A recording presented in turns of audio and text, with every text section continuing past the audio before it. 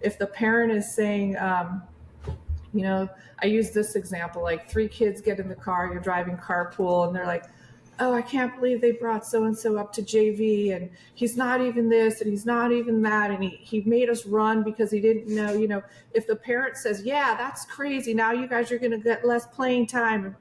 I mean, that's one way that sort of sets all them up with like, okay, you're a victim.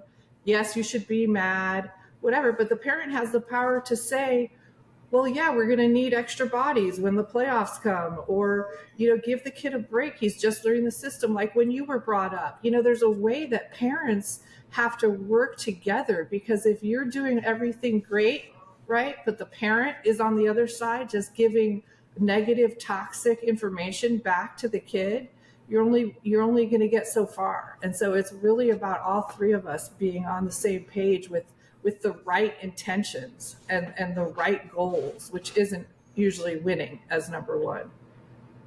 Yeah, 1,000%. Especially for youth sports, it's about development, right? It's about long-term development. It's about, for me, obviously we have Bridging Impact, about passing impact, but beyond the game is the club, our training program. And so, right, we want to basically maximize the potential of our athletes that we get to work with on and off the court, right? Because at the end of the day, right, me and you are both beyond sports, and LeBron's going to be beyond sports, even though he has, LeBron, Michael Jordan, whoever you want to say, right, they have a life beyond sports. And obviously when you get to make a lot of money, probably your choices and what you learned, are a little bit different. However, that's not the same for most of us. And, as someone that is starting to build, this is my first year doing a club program, and I've kind of dabbled in the little club space last year with a little 10U team that I was a part of, is I see kind of what you're talking about. And it was hard, right? Like I had, parents yelling at my little like 8 and 9-year-olds, and I didn't really know what to do about it.